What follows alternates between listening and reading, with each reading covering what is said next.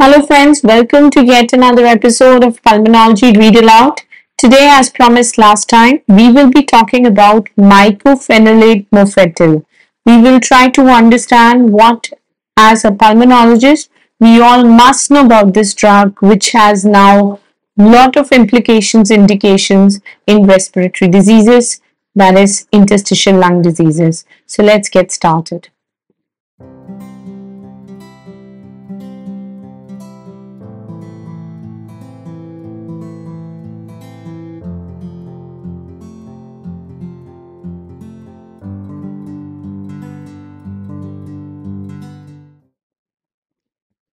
The paper that I'm going to be reviewing is a specific paper on the role of mycophenolate in interstitial lung diseases. And proudly, we have Indian authors as well in this paper. So let's try and understand where we can use this drug and what are the side effects, the complications, as well as the benefits of giving this drug. This is a slide from my previous talk, my previous video, where I spoke about ILDs from connective tissue diseases and rheumatic diseases. And this is a very important slide because it kind of summarizes that mycophenolate has indication in most rheumatic as well as other connective tissue diseases, including systemic sclerosis, myositis, MCTD, rheumatoid arthritis, and Sjogren syndrome.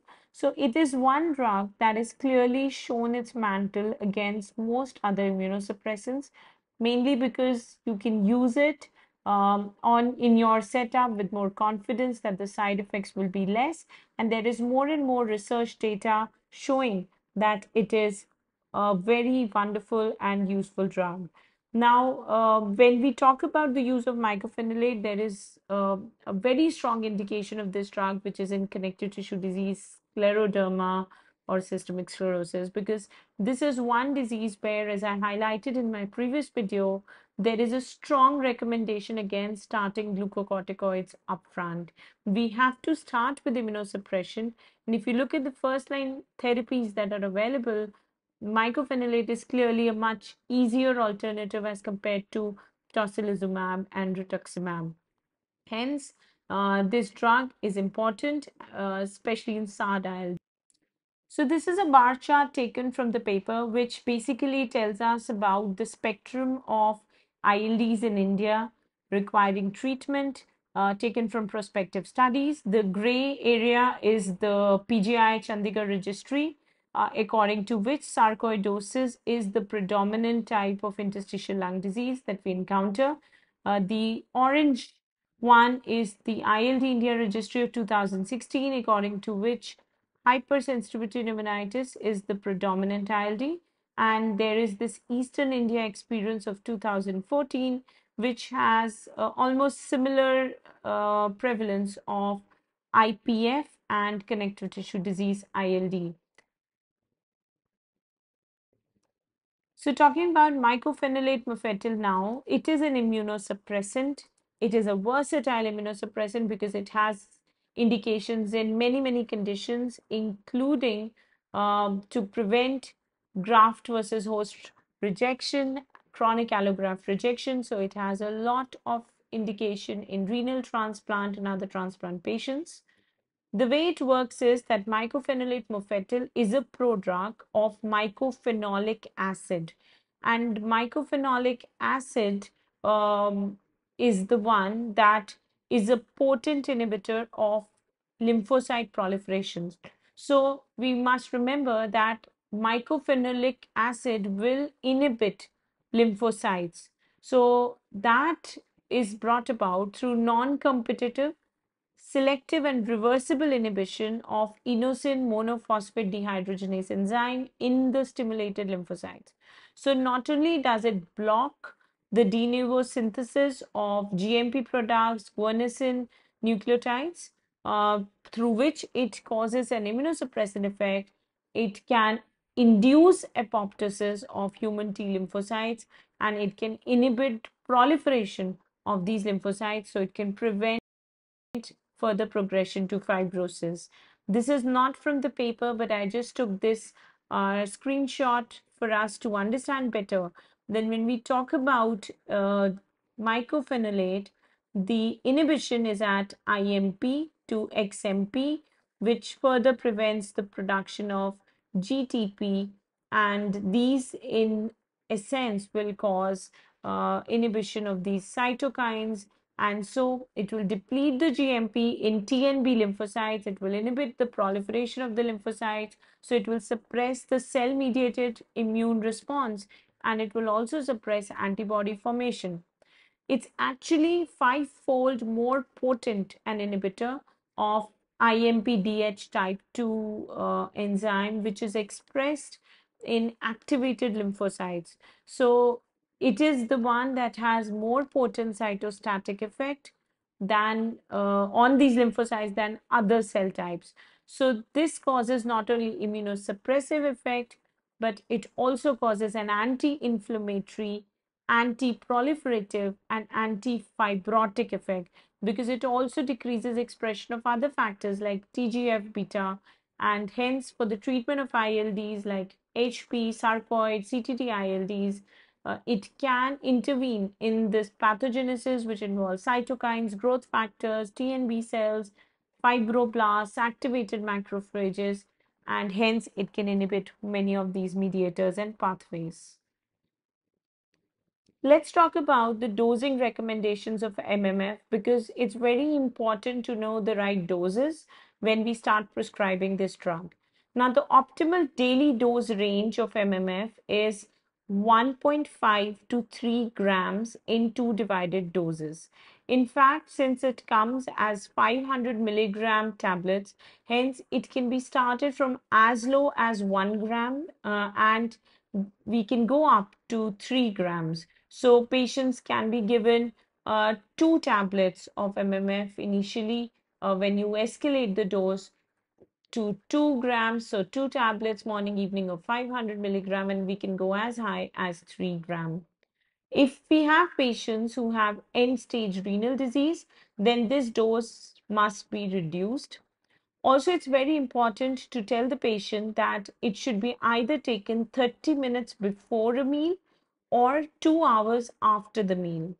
A lot of patients have gastric intolerance, so they take antacids. So they must be told that the antacids should be taken at least 2 hours apart from the time of intake of MMF. And if they are taking any supplements like calcium supplements, that also should be taken at least 2 hours apart after the intake of MMF. The optimal duration of treatment again depends on the type of disease that we are seeing. However, it can be safely continued until the patient is better and there is a stabilization of his lung functions and other parameters. A minimum duration of 12 to 24 months is recommended to obtain a good response through this drug.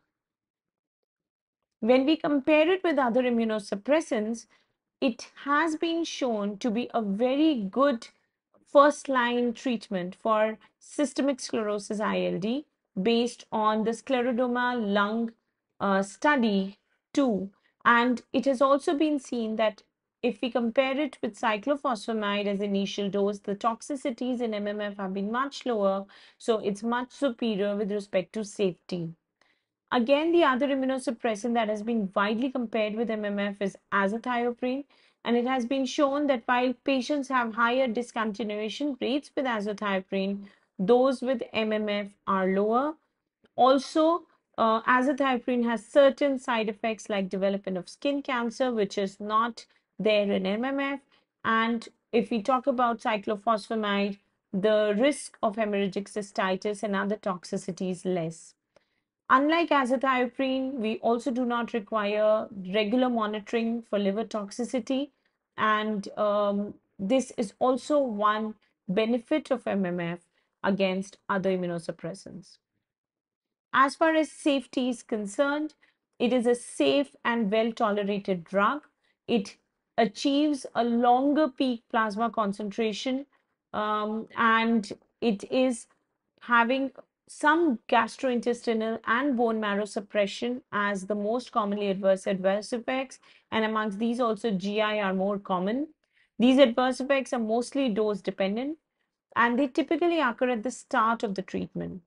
Once the patient continues the drug, they're usually able to overcome these challenges.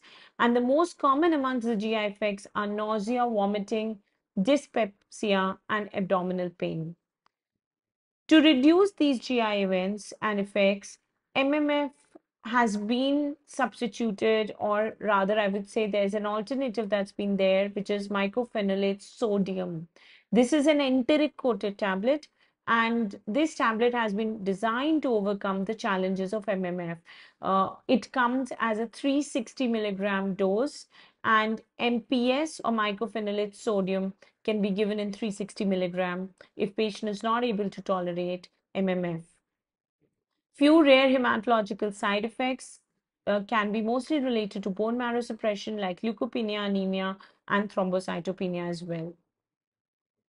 Now, when we talk about drug interactions, co-administration of MMF has to be very careful with especially antiviral compounds like acyclovir, uh, and ganciclovir, whose toxicity can be increased if MMF is given, along with an increased risk of nephrotoxicity, neutropenia, and leukopenia. Also, when patient is on MMF, the chances of infection, secondary infections is high and have to be looked at. There are some reports of lymphomas and other malignancies of the skin, and it has to be avoided in pregnancy because there will be a risk of congenital anomalies. Normally, complete blood counts can be done weekly for the first month. Then you can do it every fortnightly for the second and the third month, and then monthly for the remainder of the first year on treatment with this drug. Let's come to individual indications which have been elaborated in this paper, starting with chronic HP. Now, the evidence of MMF in chronic HP is limited. Usually, it is not the first line, and steroids are the first line drugs. What we know, however, of its use in chronic HP through retrospective studies and certain trials is that it stabilizes an otherwise expected lung function decline. So, if the patient is not doing well on steroids, this is a good drug to start. It also has better safety profile than steroids. It has a steroid sparing effect. So patients who are on corticosteroids will have a dose reduction once they are switched to MMF. And most of the studies have looked at MMF versus azathioprine as immunosuppressant in chronic HP. Both the drugs have shown improvement in DLCO. Both the drugs have shown a non-significant change in FVC, and however, they both can reduce the steroid dose. If we look at MMF's use over 2 years, it has been shown that it leads to stabilization of DLCO and FVC in chronic HP in a usual dose of 1 to 3 grams per day. This is a screenshot from the paper where you can see this chart showing the study which was published in ATS 2017, which compared prednisolone versus MMF, and they found that the dose at the start of prednisolone and at the end of 2 years was much less at the end of 2 years with patients on MMF. The DLCO percentage predicted was slightly better in at the end of 2 years on starting mycophenolate, and the FVC showed a non-significant increase. Both mycophenolate and azathioprine cause, if you give it with corticosteroids, studies have reported that sometimes in severe cases you might not be able to stop steroids, but you can bring them to lowest doses possible. And also the adverse event profile is much better with mycophenolate. In connective tissue diseases, I've already outlined how in scleroderma, from the scleroderma lung study, it has been concluded that there's a very good evidence to start mycophenolate. Usual dose is 2 grams a day in divided dose in this group. There have been studies which have compared mycophenolate versus cyclophosphamide in this group and have noted an improvement in FVC, dyspnea score, and skin thickness with both. But the safety profile, as I said, is much better in mycophenolate. And the other benefit is that it causes a sustained stabilization of lung function, even up to 36 months as compared to cyclophosphamide. In terms of other CTD ILDs, the safety and tolerability again has been seen in a large group of patients with diverse spectrum, as I mentioned in my first slide on starting. It has shown a significant improvement in FVC in other CTD ILDs also in studies which have followed up patients up to 156 weeks, and especially in the subgroup with non-UIP pattern. There also, it has shown a stabilization in FVC and DLCO and an improvement in and stability of the CTD-ILD regardless of the underlying ILD subtype, with persistent symptomatic relief within 2 to 6 weeks of treatment. And then once it has an increase in activity levels, it causes stabilization and improvement in CTD-ILD. So it's a very good drug to start in these cases.